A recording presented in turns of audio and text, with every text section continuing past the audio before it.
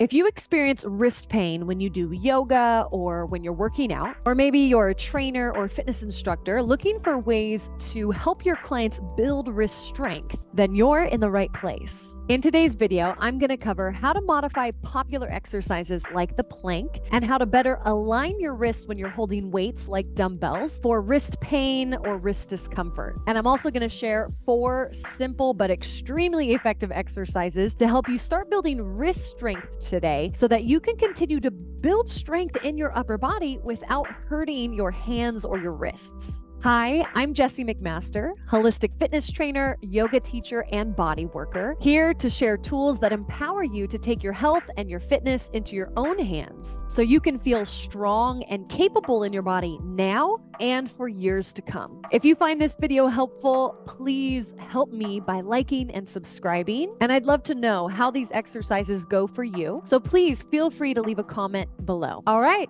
Let's jump into it. Our hands and our wrists are really important, and we need them to be functioning properly so that we can operate in our daily lives. And it is such a bummer when our wrists hurt or our hands are not functioning the way we want them to. And my hope with this video is to give you some tools that you can use and apply to your daily life to keep your hands and your wrists functioning and strong. So step 1 in learning how to modify for your wrists, start spending time in those shapes, those hand shapes that you are trying to achieve. So if you want to do planks, or in yoga class, you want to do a good chaturanga or start to do arm balancing, then you need to get really used to splaying your fingers, spreading the fingers, and then adding a little bit of weight, pushing against the hands, using the fingertips, right? Think about the shape that you want to achieve here. If you want to get better at holding heavy weights, then you need to really strengthen that grip strength. And you'll find that as you spend more time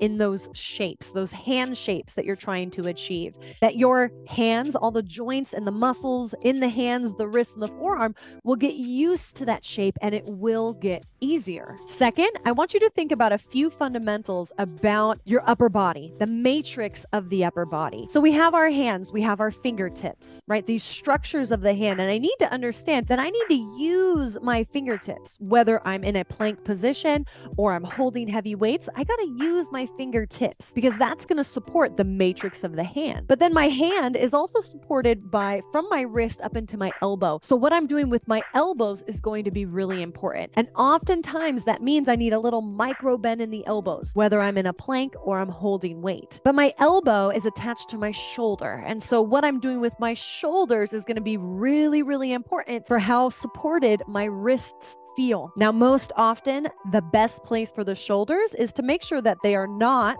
going up into the ears, but they're pulling down, because that sets the shoulder girdle on top of the rib cage, and it allows you to activate more muscles to help stabilize the shoulder girdle as you go through the exercise. Now let's talk specifically about the plank. When your hands come to the mat or a bench or whatever you're doing, you always want to spread your fingers wide, always, right? Tiny fingers means less support for your wrists. Big spread fingers gives you more support. So that's always step 1, is how can I spread my fingers? And sometimes I need to get really good at holding my hands here with my knees down. And so if I'm in a plank and I'm trying to build up to a plank, I can slowly make this plank a little more challenging just by scooting my knees back a little bit. But now I want to be aware of my alignment from my wrist to my elbows. And I want to make sure that my elbows hug in towards each other. As I hug my elbows in, what that does is it turns on the muscles of the back of the upper arm. And that allows me to pull my shoulders out of my ears. And then I want to be aware of my ribs, and I want to make sure the front of my ribs aren't dumping to the floor, but I'm drawing the front of the ribs in. So now as soon as I do this, I'm using my fingertips, spreading the fingers, splaying the fingers. I'm hugging my elbows in, my shoulders are back. I'm knitting up the front of my ribs. And now I have a nice, strong shape to do my plank. If you're experiencing wrist discomfort or pain in a plank position or even a tabletop position, option 1 is to decrease the amount of pressure on the wrist.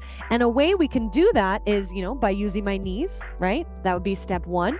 But I can also do that by elevating my hands. So I can take 2 yoga blocks, bring the ground up just a little bit, and now I have less pressure on my wrists. If I was in a gym trying to do a plank, maybe elevating my hands up to a bench. Another option is to decrease the angle at the wrists. So in a plank position, right, my shoulders over wrists, if I just scoop or shift my shoulders back slightly, that takes a lot less pressure out of my wrists. But the problem with shifting the weight back is I need to be mindful that my shoulders don't creep up into my ears. I'm pulling my shoulders down, I'm hugging my elbows in. Another option when you're experiencing wrist pain in a plank position, but you still want to strengthen your wrists, is to be on your fists, right? So I can punch the ground and be on my fists. And oftentimes that's going to be really helpful. I just want to make sure that when I'm punching the ground, that my wrist, this line from my knuckles to my elbow, is staying really straight. I don't want to be crinking my wrists like this, right? I want to make it nice and straight, nice and strong. Now, if none of those modifications or variations seem to be working for you and you're still experiencing that wrist pain, the next step would be to just do the exercise from your forearms. So taking your forearms to the mat and just lay off the wrist completely. Being on your forearms will still give you an opportunity to strengthen your shoulders and your core and your upper body without putting all that weight in your wrists. And oftentimes utilizing the forearms is your best option if you're dealing with a wrist sprain or strain or some sort of injury in the wrist and you just need to lay off of it for a couple weeks. Do the exercises from your forearms. It's going to be a lot more work for your shoulders, but it will build that shoulder strength. And when you feel up for it and you do go to your wrists, you'll have so much more support from your shoulders when you go into that straight armed position. One very important factor about a plank position is the idea of hugging your elbows in. And sometimes that's easier said than done. So what I like to do is I like to take a yoga strap and I place it above my elbows we're about shoulder distance here. And I'm going to use this to help me understand how to hug my elbows in a plank position. So I splay my fingers. Now, because I have the strap here, I'm unable to let my elbows go out to the side. So I have to hug my elbows in. I like to micro bend the elbows. So I pull my shoulders down. I knit up my ribs, right? I have to really think about my alignment. And now I can go into my plank. Oftentimes having the strap around the upper arms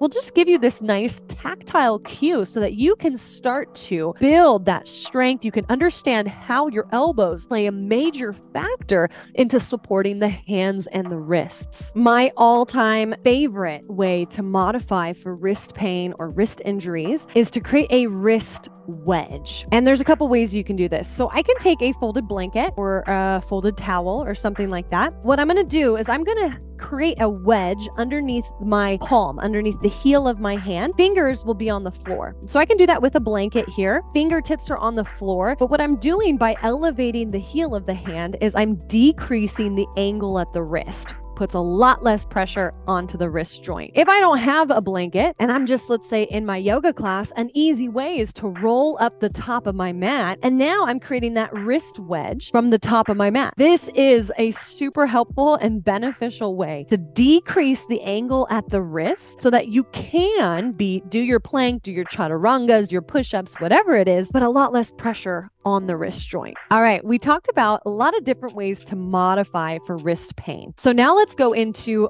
4 simple exercises you can start doing today to help you build some wrist strength. Our first exercise is called a seal stretch, or sometimes they call it a seal walk. And it really is just me turning my fingers back. And this puts the wrist into extension. And for a lot of us, oftentimes we go to work out or do push-ups or do planks, and our wrists are just not used to this very extended position. So just starting by placing your hands on the ground with your fingers back, spreading the fingers, and getting the hands used to that position. Now, if putting your hands on the ground feels like too much, you can do that against your desk, practicing that shape of the hand. You could do it against your steering wheel in the car while you drive. The idea is to get the wrist out of its normal, like this, typing at the computer, gripping the steering wheel position, and doing the opposite. So opening up the hand. Once you get used to that position, you can turn it into a little walk, right? One and then the other, spreading the fingers, getting the hands really used to that position. Exercise number 2 are finger push-ups. The way to keep your wrists safe and out of pain is to have strong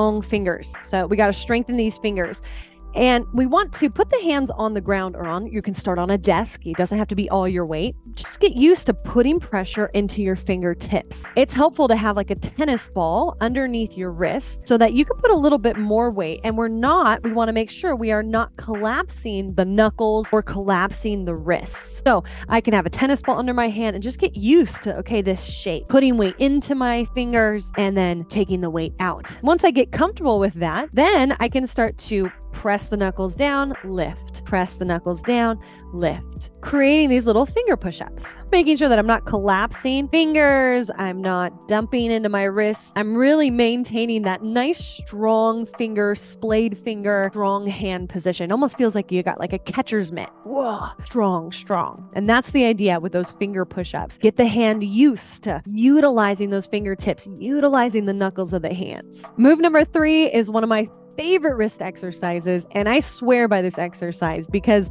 there was a long while where I was trying to do handstands and do fancy yoga arm balancing poses, and my wrists just started killing me, and it was such a bummer. But when someone showed me this exercise, it was life-changing. So now in all my workshops and my yoga teacher trainings, I always show people this exercise because I think we all need to know it. So you take a rubber band. This can be, like the rubber band that's around your broccoli is really, really good, or your asparagus. You want like an office rubber band, works best. You're going to place it around your first knuckles all the way around. And then we want to open the hand and close the hand. Now, this might be really challenging at first. And so you might need to get your other hand in there. And we're trying to create the catcher's mitt.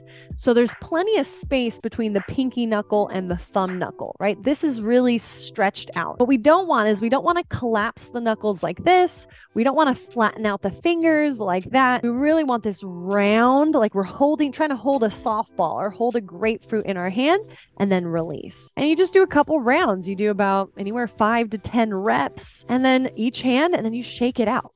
What this exercise does is it helps to strengthen the muscles in the forearm up here, which oftentimes the muscles on this side of the forearm aren't as strong as the muscles that are on this side of the forearm. And so it helps to balance out the wrist, it helps to open up the carpal tunnel, which is what we describe as this location of the wrist, opening that up, strengthening the muscles on the back of the hand to help us splay the fingers. And this exercise will help your wrists so much. So please, if you want to start strengthening your wrists, the rubber band exercise is definitely one to add in.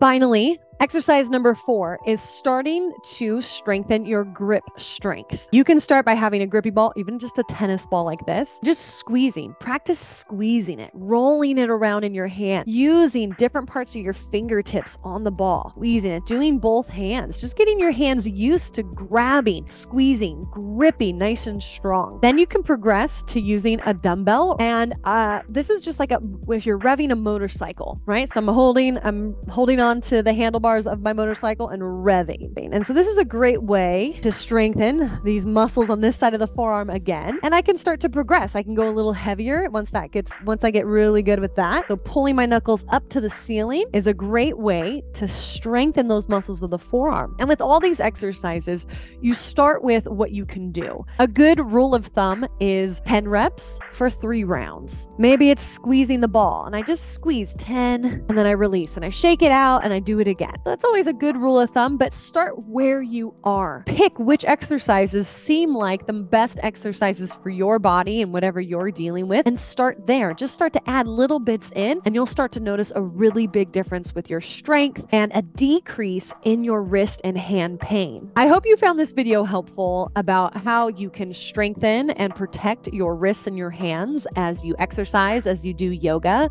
We want to make sure that we keep our hands healthy and strong so that they can continue to work for us for years to come, so that we can continue to carry the groceries in or open the pickle jar, whatever it needs to be. And if you found this video helpful, please help me by liking and subscribing. If you have any questions, feel free to leave them in the comments below, and I'll see you next time.